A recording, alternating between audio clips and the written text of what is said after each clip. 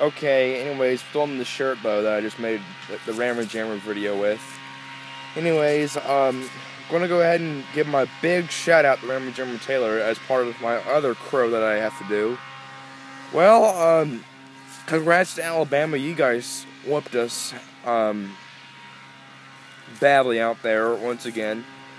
For the fourth straight year, it's a blowout loss, and next year you guys aren't gonna have AJ McCarron, but you guys are going to have that Blake Sims guy who just played all those snaps with 6 minutes left when AJ made it to the bench after a hard game. Anyways, big game. Anyways,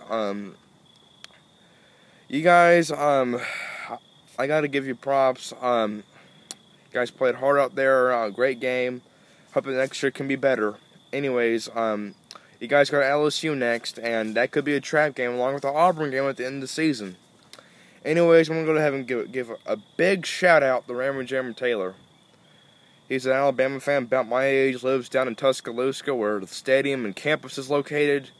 Anyways, just a big win for the whole Alabama team. rammajammataylor makes possibly the best videos out of an Alabama fan besides Haas and Lawtide. And, of course, he learns from the professionals like I do, like Big Vol Daddy, Lawtide, Haas, everyone else, and TTC. Anyways,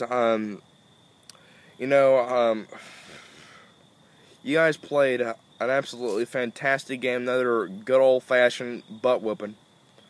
Anyways, Taylor, I'd like to hear from you about the game and all about on my videos that I post all week long. And also your thoughts on the LSU game, which I know will also include more hate. And, that's all a crow for now. I hope that Tennessee can rebound and hopefully pull off a big upset over Missouri next week. Whether it's Justin Worley or Joshua Dobbs next week. Bye, y'all.